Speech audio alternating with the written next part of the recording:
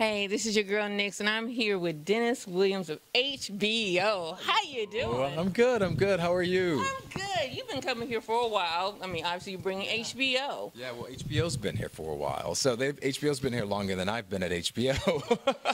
HBO's been here longer than you've been alive. Let's be real. Pretty much. Yeah, this is our 20th anniversary, you know, and the festival itself is 21 years old. So we're really proud of the fact that from the very beginning, our brands were aligned. You know, our executives back then recognized what Jeff Friday and his entire team were aspiring to do, and we've been along for the ride, and we love it.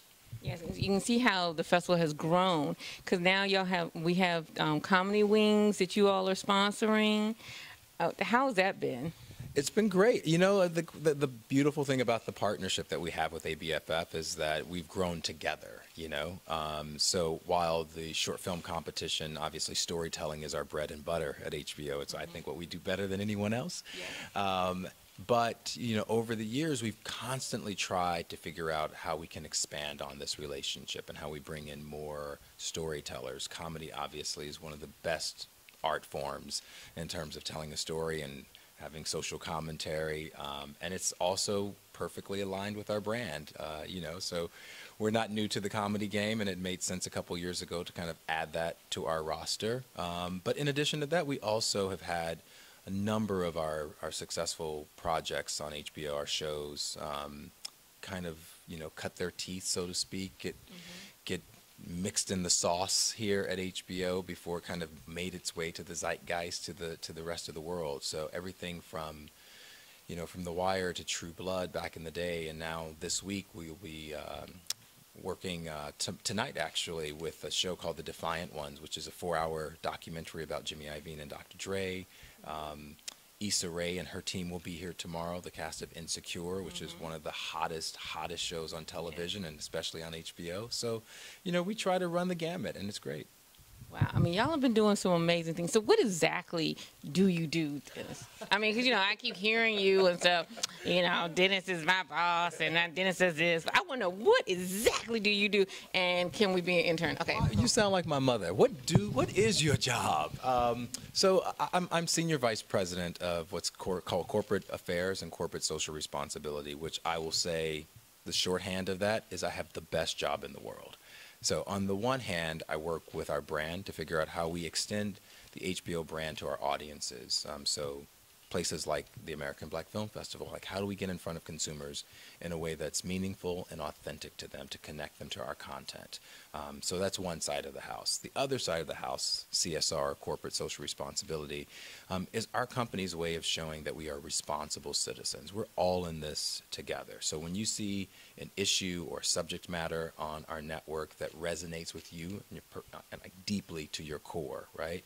Whether it's domestic violence or police brutality or any of the other really pertinent matters that come through our content, it's my team's job to platform those things, to expand that conversation with the audiences. So we also get to give away money to nonprofit organizations, which is always great. Always great. So we're responsible for the company's cash contributions to nonprofits, to 501c3s. We run a really robust program with our production team to place diverse, non-traditional PAs on our sets to make sure that we're doing our part to keep this industry as diverse as it ought and should be, as it needs to be. And then we sponsor probably over 30 different identity-based film festivals each year. So everything from the work that you see us do at ABFF to Outfest, the nation's largest gay and lesbian film festival, to the New York Latino Film Festival, to the Pan-African Film Festival. Our job is to make sure that people from every single background, from every single community, that every voice feels like they have a place at the table. The table that we set at HBO means everyone is welcome. Wow. Okay, so I guess you do have a job. Okay.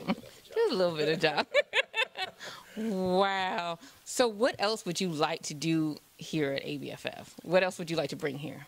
Oh my gosh, I'd like to see every single one of these talented filmmakers flourish. I want to see them accepting awards and giving honor to God and thanking their mothers and grandparents, you know, on stage, and know that in some way we helped make that possible. I mean, I think I'm in the perfect industry. There are those people who shine best in front of the camera, right? Very, very talented people and actors and entertainers.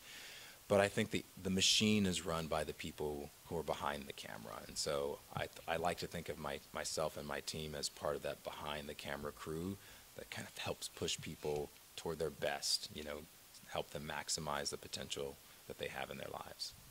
Love it. Well, thank you so much for spending a few minutes with me and telling us all about HBO's commitment to the American Black Film Festival. And thank you for being here. I think it's super important that we all understand that we're partners in this. If a tree falls in the forest, does anyone hear it? Well, we'll hear it now because of you. So thank you for coming and being willing to hear the story and share the story with the world.